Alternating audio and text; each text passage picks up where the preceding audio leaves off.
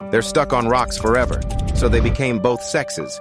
You think oysters are just delicious seafood that occasionally coughs up a pearl? Think again. The oyster is the undisputed gender-fluid champion of the ocean. This creature is the ultimate undecided bachelor because it can change its sex, sometimes multiple times in its life. Oysters start off as one gender, and then, depending on environmental cues like water temperature and food availability, their body decides, you know what, I think I'll try being the other one this year. They are true sequential hermaphrodites. It's like your oyster decides to file gender reassignment paperwork with the ocean currents just because it's bored. The entire process is driven by the fact that they are permanently stuck to a rock. Since they can't swim over and find a date, they just decide to maximize their reproductive odds by being both genders at different times. The oyster, a delicious, rock-bound creature that has completely solved the dating crisis by just becoming the date itself. The oyster, always single, never lonely, and absolutely refusing to be boxed in, literally or biologically. Forget gender roles. Oysters said, "I'll play all the roles, thanks."